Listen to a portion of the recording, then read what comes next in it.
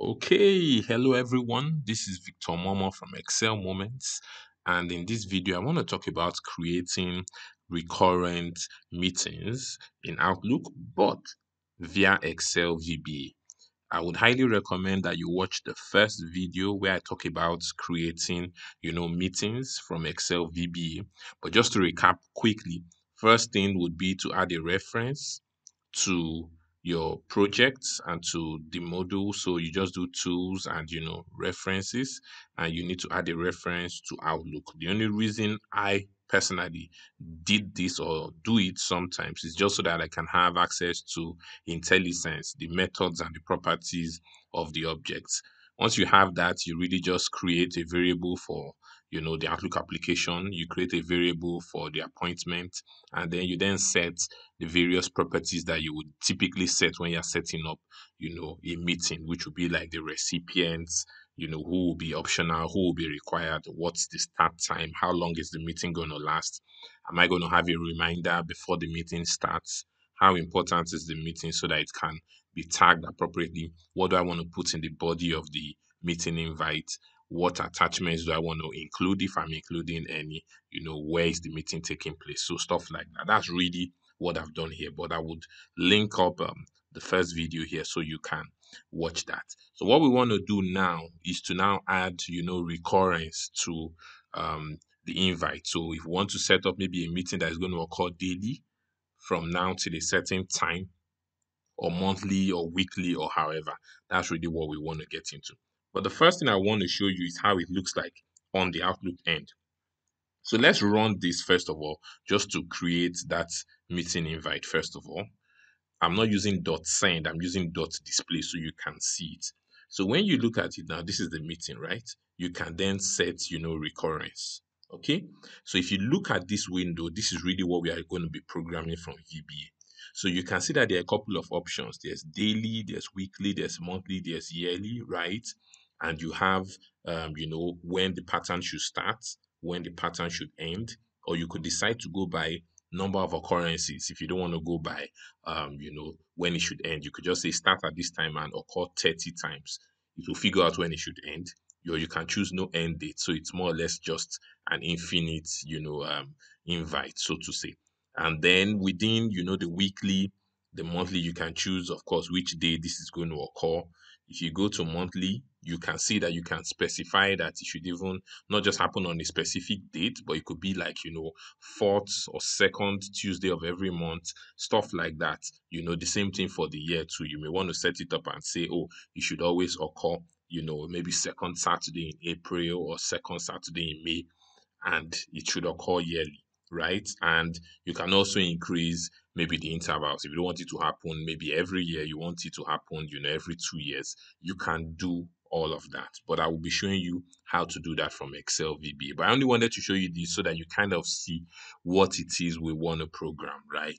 It's important to know how to do it manually, first of all, before you decide to write the codes, because I am a little familiar with Outlook, so some of these things make sense when I look at it in VBA. But if you've never really set up a meeting or used the recurrence feature, yeah, it just looks like, oh, okay, what exactly is this guy doing? So I decided to show you that so that you kind of understand where this is all headed. Okay, so let's go back to VBA.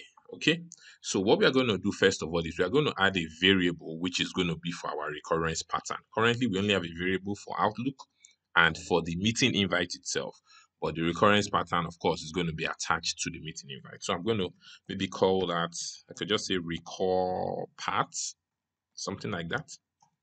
Okay, and I would say Outlook dot recurrence pattern.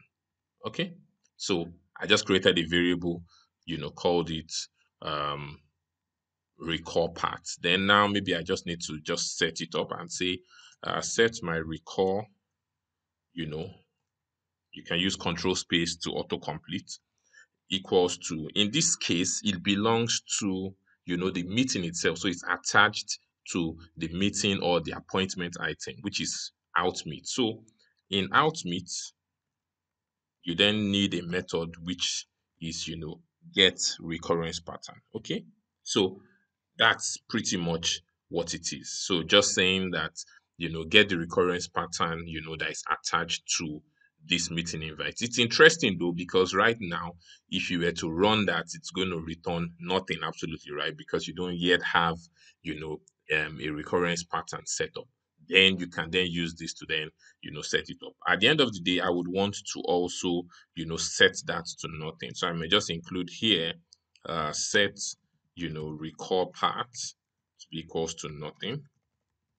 Okay, so that I can release those variables at the end of the day. You don't want a situation where you already have, these variables tied to an instance of, maybe the meeting invite, which at the end of the day, if you don't release when you're now making some edits later, it's not a new variable, but still storing some of the previous information. So it's always important when you create the variables at the end of the code runs, then you just include what's it called, as in a release. So just set them to nothing. Okay. So this is everything. The meeting invite will still stay as it should. So we are not changing anything here. The only thing we will now do is to now add what we need for the recurrence. So somewhere down here, I'm just going to use a width, because there are a couple of properties of the recurrence pattern that I will want to change. So I can say width recur. I could just select that, right? And I do and what end width. Okay. So in here is where I'm now going to play around with some of those properties. And when you look at the properties, they start to make some sense to you. So the first thing is this: just put a dot. You would see the properties and methods you have. You will see that you have a recurrence type. So this is where you select whether you want it to be daily, weekly, monthly, and so on. So now if you do this and say equals to, you can see the options you have, which are very similar to what you saw in Outlook when I pulled it up the other time. So you can see it can be daily, monthly, month end. That's like saying let it occur on the nth day of this month.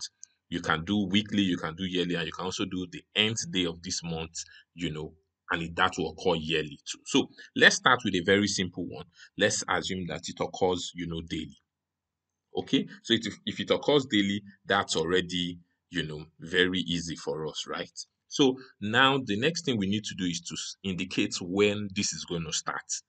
You have your start time and your start date, which are associated with the meeting invite, but you are here setting up when the recurrence pattern should start. So I can have here, I can say pattern start date. So when should this start? Today is 9th of April. I could decide that this should start on, maybe I'll say 11 April. Let me just do that. Say 11 April 2021. Okay. Now, oh, sorry, that's the wrong one. I thought I was looking at, so that start date. Yes. Okay. So then after setting the start date, I can set an end date, right? If I set an end date, of course, Excel will just figure by itself how many occurrences there are. But you need to think about this very well so that you don't create redundant variables, right? Because once two out of these three I'm going to mention are set, the third one is already implied. If I set a pattern start date and I set the number of occurrences, since it knows it's occurring daily, it can figure out what the end date is. So it doesn't make sense to set a start date, an occurrence, and an end date. I hope you get what I'm saying. If I also set a start date and an end date, the number of occurrences is already defined. So I don't need to come back and set that. So I should be using one of the two. So if I say pattern start date is 11th of April 2021, then I can then say maybe number of occurrences. So if I want it to occur a certain number of times, I could say, okay, it's daily. So if I do like 700, that means it's going to occur, close to like 2 years. Okay. So it's going to occur like 700 times. That's what, this means. So let's see. What other thing do we need to include here? Now it's interesting that you would think that, okay, fine, because for the meeting invite, you have set up, a time and you've set up a duration that's going to apply to the recurrence. You will be shocked that that doesn't happen. So you have to set, your start time here. So if you don't set your start time, what Outlook is going to do and Excel is that it's just going to use the closest time to where you are now. For example, my time is 4:47, so you could set up the meeting to start by 5. Or maybe I leave it first of all so that we can see, what it does. Okay, so now I just want to point out a few things so that we kind of get familiar with what's going on. Here, I may not need to do the dot display here. I might want to do the dot display at the end of everything. when it has added in the recurrence, then I will say dot display. So let's see if maybe with this we have sufficient information to create the recurrence. So let's just do play. Hopefully there's no error. Okay. So now you can see that it set up the meeting invite, but it didn't add the recurrence. If he added the recurrence, this button here would be, selected, just like you have the way for high importance. And what you will see here is you would see a breakdown of what the recurrence pattern is. So you can see that this is where you can now say make recurring. It hasn't set up anything. All it has in here are just, so to say, its defaults. Okay. So why didn't that work? For one simple reason. Very interesting. Sometimes you need to play around to figure this out. If you don't save that calendar invite, you're never able to add the recurrence. So what you need to do first of all is before you display, you have to do what? A save. So when you save, the meeting invite, because you notice that this dot save is attached to this out meet. That is where it is, right? It's outside this with block for this block here is the block for the recurrence, right? So it's outside of it. So when you save the meeting invite itself, then you get the recurrence pattern. So let's now run this again with the dot save. I decided to do it that way so that you can learn that bit. Okay, so now do you see that there's a difference? The recurrence is now selected, and you can see the description of the recurrence. It says occurs every day. That's because you chose daily, effective from what? 11:04, until it figures out the last date. It has counted 700 occurrences, and it says it's going to end in what? 2023. And see what it did. He set the meeting to start at 5 and end by 5:30. Why?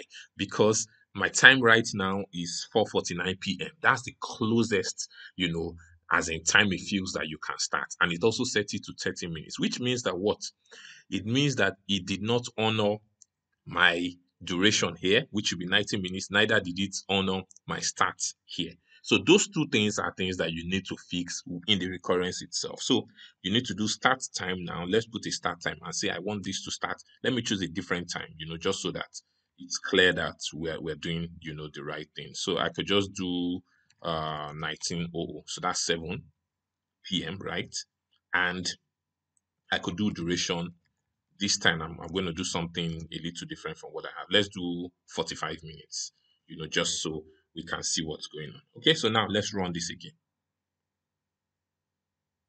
Okay, so now you see it's going to start at 7 p.m. and it's going to end at 7:45.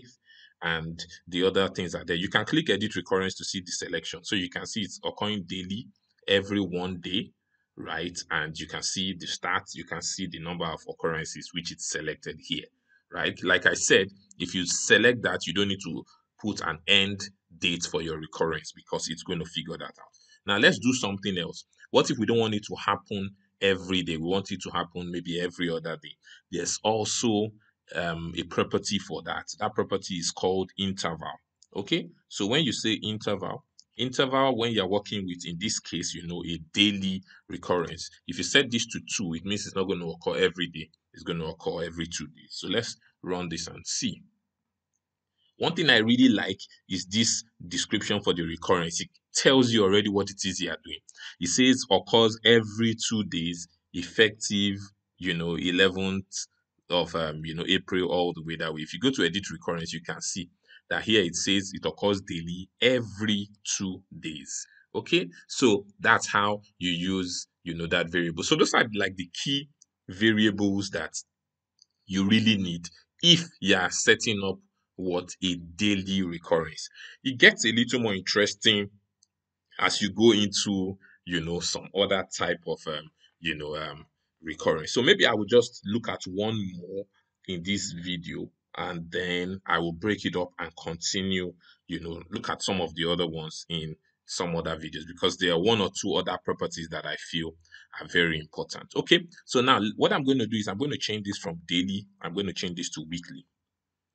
So let's go back so we can get our IntelliSense. Okay, so this is saying it recurs weekly. Okay, when does it start? It starts, same date. We can still do that. We can still do interval. We can still set these occurrences the way we want it. There's only one thing I want you to notice. Today is actually 9th.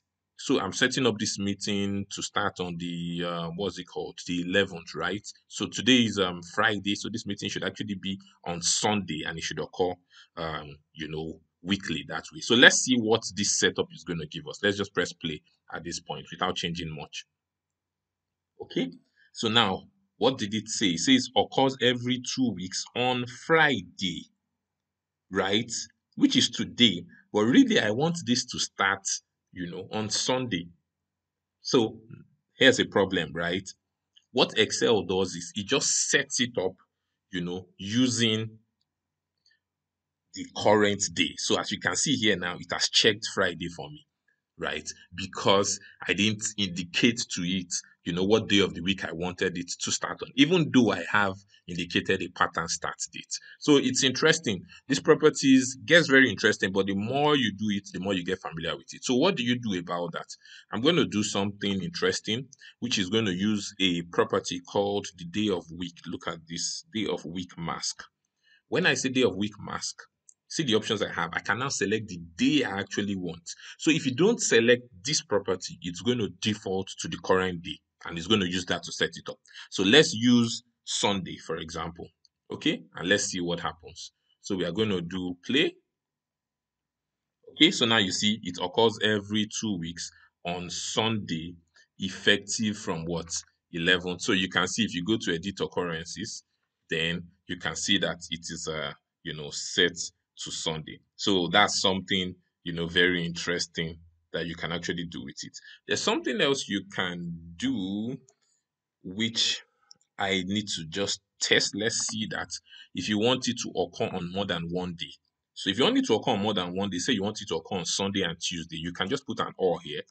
So when you put an or, you can then select the other day. You can select like 3, 4 days. I mean, as much as you want, but let's just do 2 days. I want it to occur on Sunday and on Tuesday. Let's see if this is going to work. Be mindful, this property doesn't work for all recurrence patterns, but let's see if it works for weekly.